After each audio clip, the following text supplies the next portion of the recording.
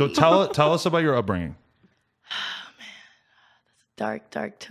Was it that? Place. Is that dark? No. Well, kind of. Well, it takes it back. But there's a lot of stuff. Damn, I don't know where to start. Well, what was like your family life like growing up? Did you grow up with both parents? What were your parents like? Let's go with that. God, this is so whack. Talking about my parents. Why is you had that messy of an upbringing? I thought I didn't know my dad. He got deported. Mm-hmm.